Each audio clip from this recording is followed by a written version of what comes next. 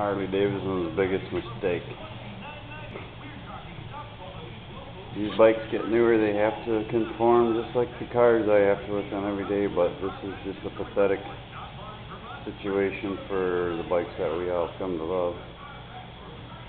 This 2010 Ultra is getting ready to get a set of V&H headers and a set of slip-ons. On top of that,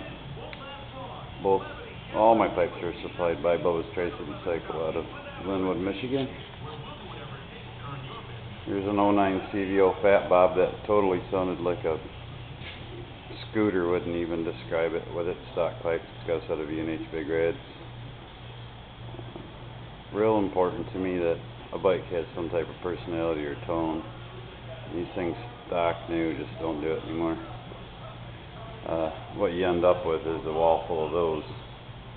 There's one hooker, two into one that's worth of crap. The rest is stock exhaust. We keep pulling off bikes.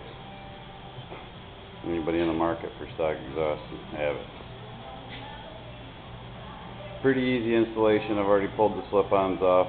I had a set of V&H slip-ons I got right away from Bubba because the bike was that quiet and that annoying. We're going to go ahead and stop, make a little video how easy it is to convert these over. This is stock pipes right now. We can get these stock head pipes off and get the V&H pipes on. Hopefully give this thing a personality, and it'll go out to New York in November, and we're going to let Justin Barnes do his thing and give the bike a personality. Another problem, too many of the same color bikes, so you gotta have something to denote what bike is yours. Personality and attitude is everybody's own individual choice. Mine is not to look like everybody else. Alright, we'll take a shot after we get these bad boys put on.